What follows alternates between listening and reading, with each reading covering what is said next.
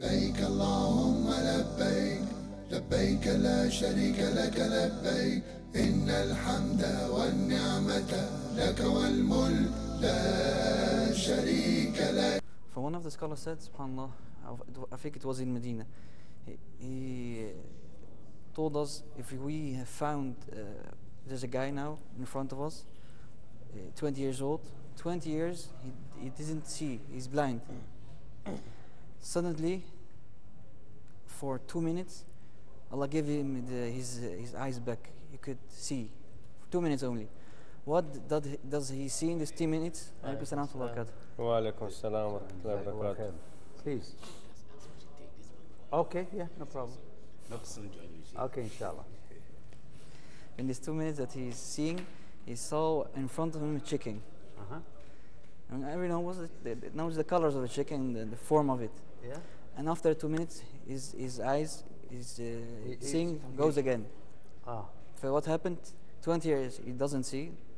2 minutes he see. What does he see? Only a chicken, not more than that. Only a chicken, yeah. And then it goes back to the first form. When you ask him, so he's blind again. He's blind again. Barakallahu fiqh. So if you ask this person to try to interpret something of the dunya, we're not speaking about paradise, something we didn't see. Okay. Someone says to him, "I've bought a new car." He is asking him, Is it like chicken? Is it like a chicken? Is it like the form of a chicken? Is it like the sound of a chicken? Like the color of a chicken? Because that's what's easy in his mind. Yeah. And that's, did you get the idea? Did you get the idea? Yes, yes. Subhanallah. See how small our knowledge is in comparison to Allah's encompassing knowledge, subhanahu wa ta'ala. He has the full knowledge, Al-Alim Al-Hakim.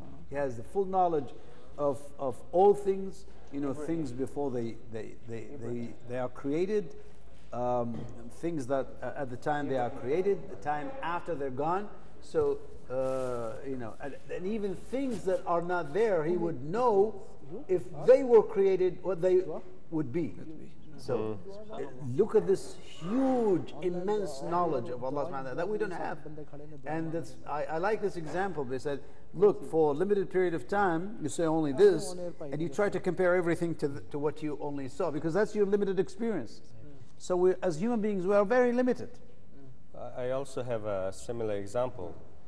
They have a saying that in Brazil, we have a lot of some people who are just staying in the jungles and they have no contact with other people. These are like the original Aborigines of Brazil. Yeah. So they did one experiment with them. They said, let's explain to them what snow looks like and what it is. So one person came to them and explained that snow is, when you touch it, it's so cold. It's white and it's this and this. So they tried to explain everything about snow. Yeah. So they told him, now, do you understand what snow is? All of them, they said, yes, we know what snow is. So one day, that person brought snow in front of them. When all of them looked at it, they said, what is it? Because their imagination, doesn't matter how much they explain everything, their imagination was completely thinking something else. لبيك اللهم لبيك لبيك لا شريك لك لبيك إن الحمد والنعمة لك والملك لا